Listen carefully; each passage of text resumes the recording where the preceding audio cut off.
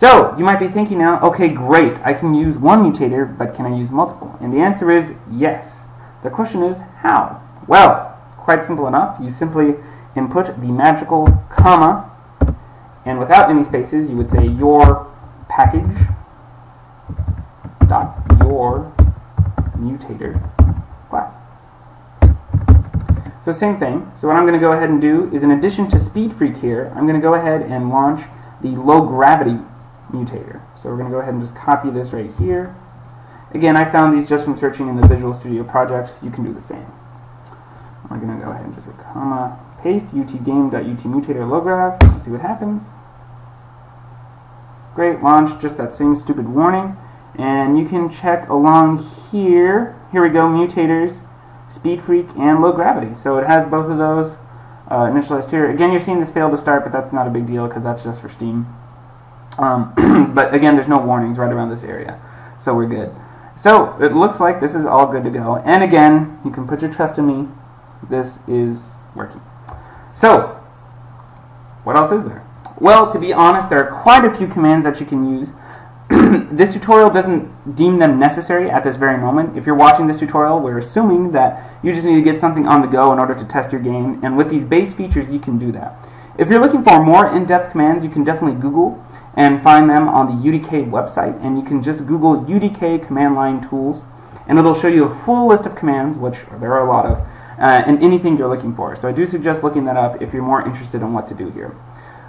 The final demo I'm going to give you right now is launching both a mutator and a game type together. And what's great about these command line arguments is, of course, you can enter them in any order. So we'll leave the mutators as they are, and then we'll say !game, and we're going to set it back to the team deathmatch type. And we're going to go ahead and just say UT team game. So we'll say !game equals, and then we're going to go ahead and paste. There we go, utgame.ut team game. And let's see what happens. Great, same stupid error as always, but we have initialized and the game engine is completed, and no warnings down here. You can also see the class is UT team game, and again down here we have our mutator specified. So it looks like we're good to go. What's key to remember here is just knowing which game type you're trying to specify and what mutators you're specifying. It's also important to note that as you launch these types of games, you will have to know on your own which maps are available to have which game types. For instance, Deck can only host team deathmatch or deathmatch game types. If I were to try and specify capture the flag, which I have game type right here, it will launch the server. However, you'll see for one thing a significant more amount of warnings, which you just saw in yellow right here. Let's go ahead and maximize this since there's so many. And you'll also see down below we have a lot more random errors. Now, there's no point in actually trying to read them. Honestly, the best way you're going to be able to test this, though, is still by just trying to connect to it. And if you were to connect to it, you could see that you actually would be able to. However, you would never be able to play the game. In this specific example, what would happen is that you wouldn't be able to spawn because the spawn points for the game type don't match the spawn points for the map for both players and flags, since it is capture the flag. However, on Deathmatch Deck, there is no available flag spawn point. So again, just make sure you keep in mind which map your game, which map you have and what game types it supports. So, with that being said, I'm now going to pass it off to Andrew, and he's going to tell you how to connect to all these servers you've just launched. Alright, good luck. Hello, my name is Andrew Martz, and I'm with the Guildhall at SMU's Cohort 17. Today I'll be doing a quick tutorial on how to set up a dedicated server and how to join it using UDK. First, open up the command line and navigate to the location of your game's exe. I'll be using the default one located here. First, use the command udk.exe followed by server to specify that you want to run your game as a server, a dedicated server, followed by the map that you want to open. In this instance, I'll use DM Deck, which is included with the UDK. Then followed by the parameter dedicated equals true. This makes sure that we're running our server as solely a dedicated server.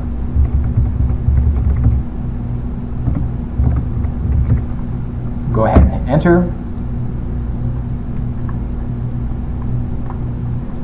So now we have a server running on this machine. You can see that it's running DM Deck as its map, and there are currently no players in the game. Next, to join the server, you'll want to open up an instance of your game. I'll do that now.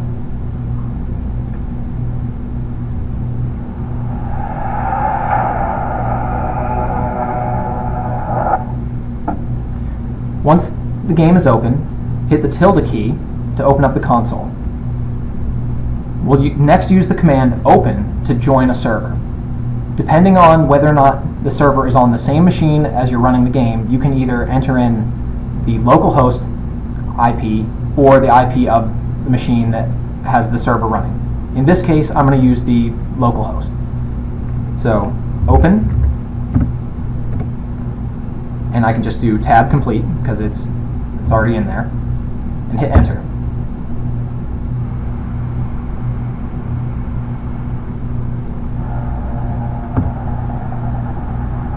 So right now there are no players in this map, but you can see that I've joined a game.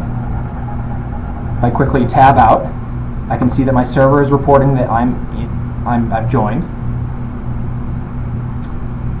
Now, if you want to host a game or start up a server using a custom mutator, I'll go over that very quickly. So I'll go ahead and exit out. Come over here, shut down my server.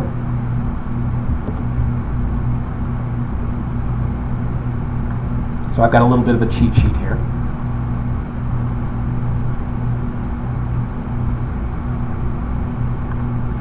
The first commands are relatively the same. We specify that we want to open up our game, we want it to run in a server mode, we want to use the map DM Deck. The next parameter is to say that we want to play team deathmatch. So we use the words question mark game equals ut team game. That specifies team deathmatch. The next parameter, as you can see right here, question mark mutator, is how you set which custom mutator you want your game to use. You can use multiple mutators followed by commas.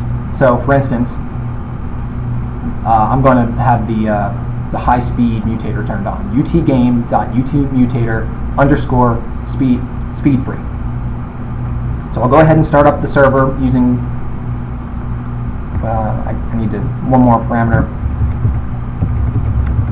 Dedicated equals true. So it's starting up the server like we did before. I can come back to the game, hit the tilde key. I can press up on the arrow keys to go back to commands that I've done before. Hit enter.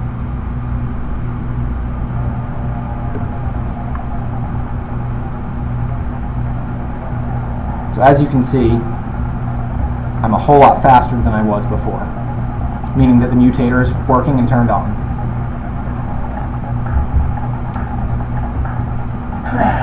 You are on red. Well, this concludes my tutorial. I really hope that this is helpful. Have a great day.